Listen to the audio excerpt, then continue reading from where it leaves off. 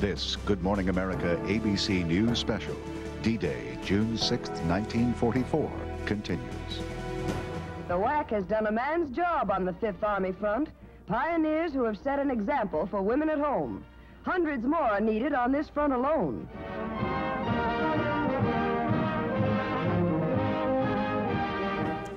The Women's Army Corps. It was just one of 4 services for women created by Congress in 1942. The idea, of course, was to free up the men and mostly do stateside jobs, but a lot of women did go overseas to work. Among them, my next 3 guests. Sue Gell was a personal secretary to the Allies' Supreme Commander, General Eisenhower.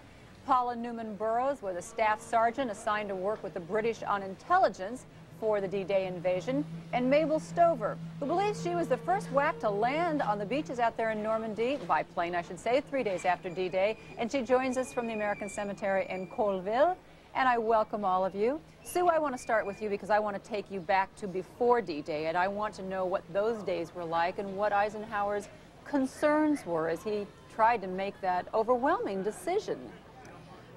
His main concern was the welfare of the men. He was very, very worried about the casualties that were going to happen and about the decisions they were making, whether or not to go or not to go because of the bad weather. And some of those casualties were expected going in to be so very high, 70, 80%. Right. I know he went out at one point and he was talking with the men, I think trying to check on their morale, etc. Tell us about that. The night before, he went to visit the 101st Airborne Troops, and it did a lot of good for their morale. They loved him. He had a lot of charisma.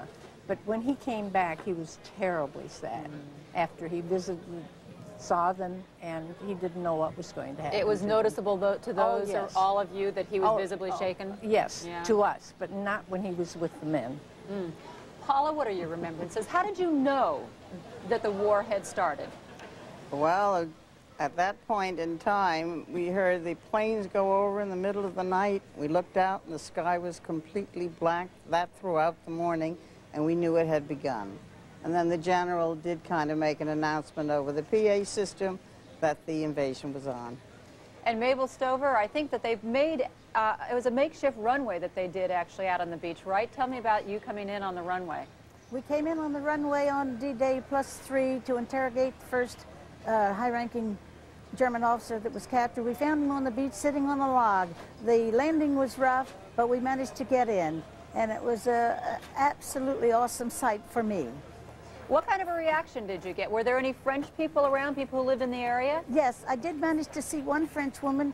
We had been in a Jeep at the time, and the Jeep was stopped, and she ran up and threw her arms around me, kept saying, "Merci beaucoup, merci beaucoup." Were you scared? I beg your pardon? Were you scared? No, not a bit. So you had a lot of Americans around you at that point. Yes, that's right. The beach was secured pretty well. You know, those boys move fast. I have something here with me that I really want to show everyone. I've never held one of these before. This is a Bronze Star. Paula, this is yours, and you received this for the work that you did on intelligence. And I know that you worked collecting a lot of information.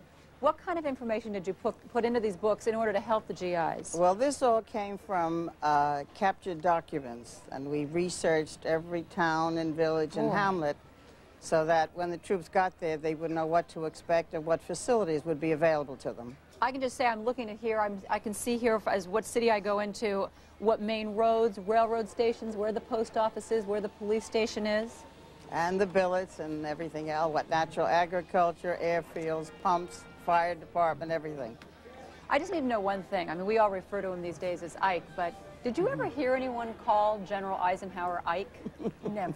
Never? We referred to him as the boss. The boss. But we spoke to him as general. But when we talked amongst ourselves, he was the boss. You were here when it all began? Yes. What are your feelings today? It's been very emotional. Yeah. Watching TV for the last 2 weeks, I've cried through the whole thing. And then yesterday when they unveiled the statue was very, very emotional for everyone.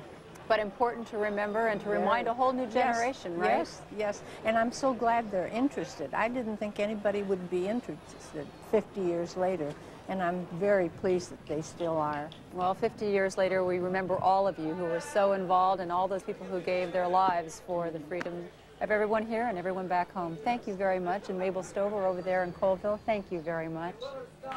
And our continued coverage of D-Day will be back in just a moment.